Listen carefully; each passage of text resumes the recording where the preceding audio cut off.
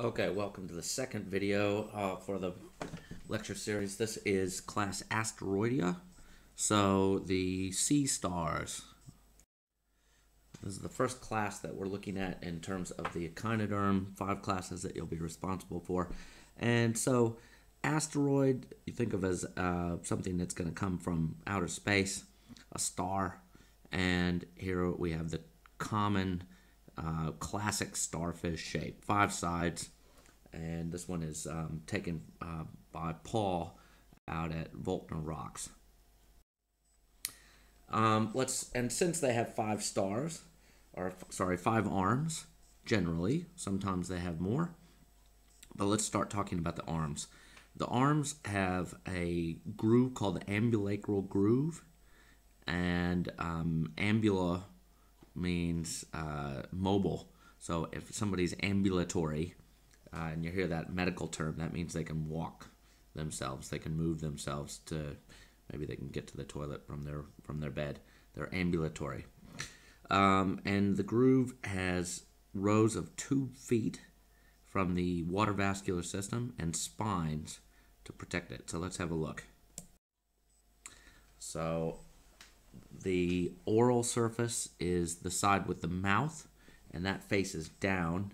The aboral surface is the top, and that faces up. Okay, so here you'll see the ambulacral groove, which you'll find in the bottom of every starfish arm, and you'll see that the tube feet, when you look very closely at it, stick out of that ambulacral groove, the walking groove. And the mouth is in the center. There's one mouth for this at the center of the body. All right, so on the top you have the anus at where the waist goes out, right in the center of the central disc. The madreporite, not very far away. It's offset on the central disc, and the arm. And so when we're looking at these in lab, you'll be able to see the madreporite, which we talked about in the last video.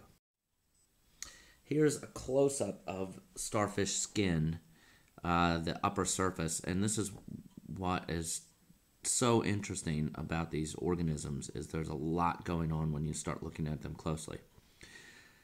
Now, you'll see the little white-tipped blue rods that come up. Okay, so they're white-tipped, and they look like little pinchers, like little arrowheads almost. And that's what they are. They are actually little pinchers. All right, and you'll see also on the little blue surfaces a whole lot of small little open jaws as well that are also little pinchers. And so these things are like claws, much like the claw of a crab, and they are able to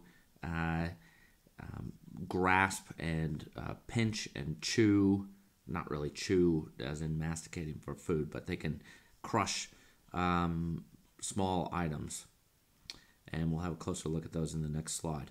The bubbly looking things that look like finger-like little projections, there's obviously lots and lots of surface area, and those things project through. There are openings that go into the internal body of the starfish, and the action of movement forces water around, and that way water, because there's so much surface area, oxygen can diffuse into and out, and CO2 out of these little finger-like projections.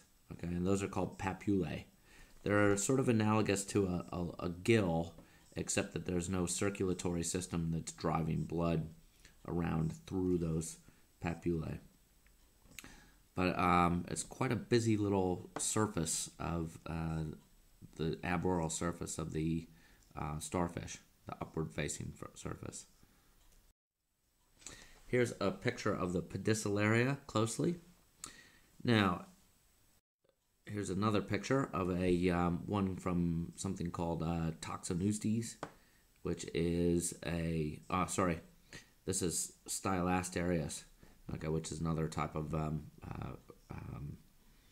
predatory fish. They can actually catch fish. So you can see how good that would be at grasping something that was trying to get away. And what you'll notice is that unlike almost any hard surface in the ocean, if you leave a piece of concrete or pipe or almost anything in the ocean and come back and check it in a couple of months, it will be colonized extensively by things that would like to use it as a substrate.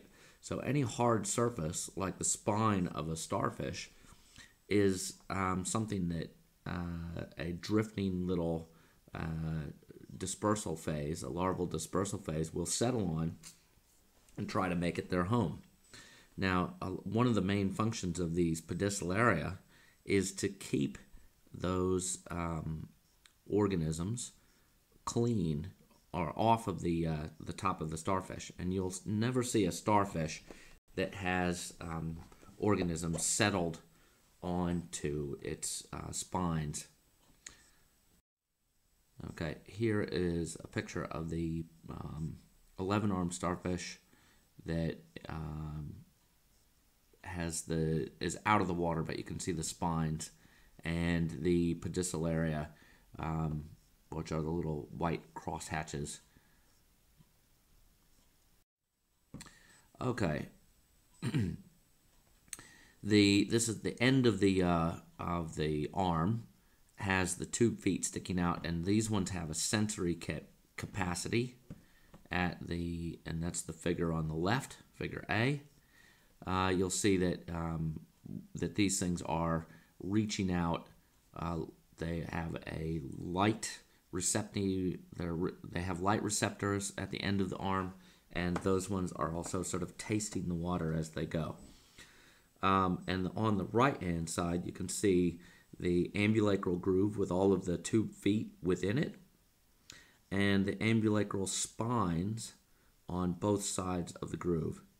And what can happen is if the starfish is threatened, those spines come together like gates, or if you put two combs together, the teeth of the combs overlapping one another, then it forms a grid or a gate that stops organisms from getting their teeth in there to bite away at the flesh, the soft flesh of the tube feet within the internal area of the starfish.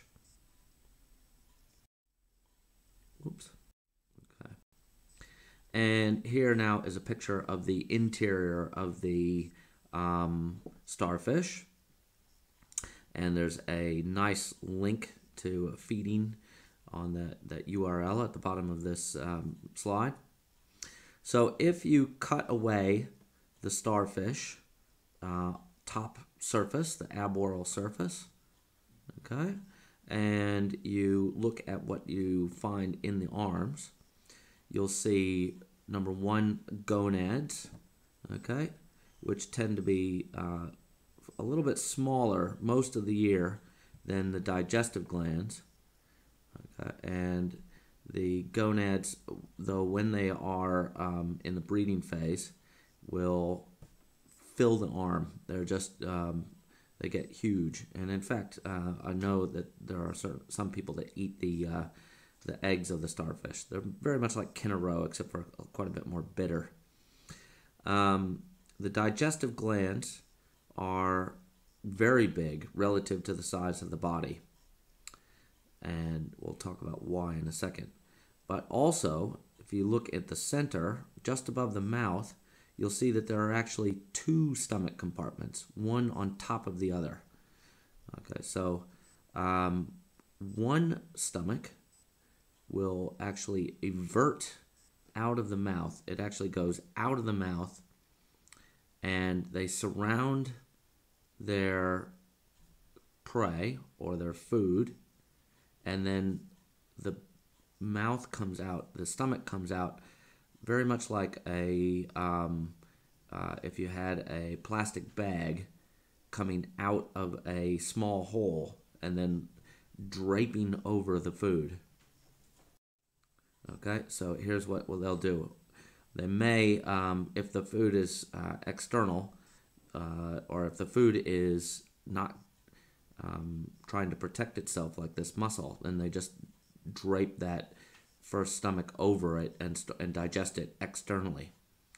If the prey is a shellfish, like this one, it can pull apart the shell, and all it needs to have is about 1/10 of a millimeter of an opening, and then it can stick its stomach into the shell, start pumping out massive amounts of digestive juices, and digest that that prey item right in its own shell.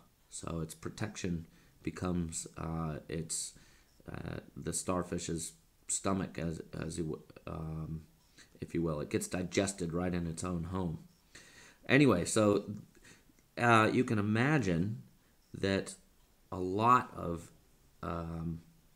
digestive juices, since the stomach is outside of the body, will just get washed away, and they do. So that is why the digestive glands need to be so large within the starfish arm. They're large because they pump out massive amounts of digestive enzymes, because a lot of it gets washed away, which may seem very inefficient, but obviously is efficient enough because evolutionarily they wouldn't be there if they hadn't been able to be well adapted to their environments. So the second stomach is where a lot of the juices are sucked up and further digested and then shared around to the rest of the colony. The digestive glands are called pyloric ceca. Okay. The stomach at the bottom closest to the mouth is called the cardiac stomach, and the upper stomach is called the pyloric stomach. So you can freeze this and take notes on it, or read it at your leisure. They're generally dioecious, that means two sexes, broadcast spawning, and females can produce as many as 2.5 million eggs. So starfish, when they're breeding, can produce massive amounts of offspring and bloom very quickly.